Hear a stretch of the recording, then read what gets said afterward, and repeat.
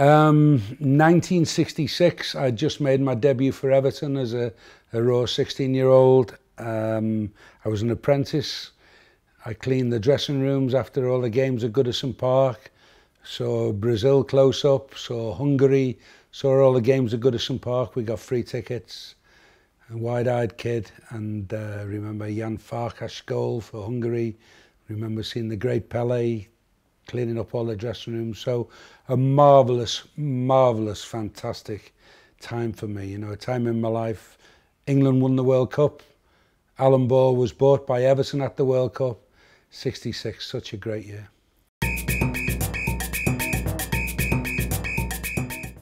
It was a great World Cup, so was 70. I watched that from bars in Magaluf, just got married. I'd been on standby for the World Cup squad, didn't quite make it. With John Hurst, our teammates together, Roy McFarlane, Larry Lloyd, and we all ended up watching the World Cup in the bars in Magaluf and cheering England on, and then skulking away when Germany came back from 2 goals down to beat us 3-2, and the Germans were making it quite impossible for us to stay in the bar.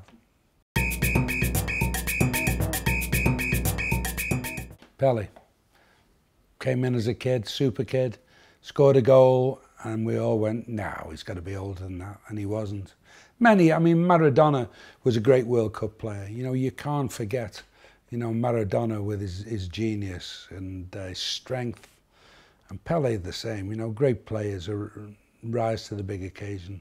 So they for me are the 2 big World Cup individual giants. The England team, 66, Alan Ball, man of the match in a World Cup final. Geoff Hurst scoring a hat-trick. Great times, excited. You get me at it now, thinking of the World Cup.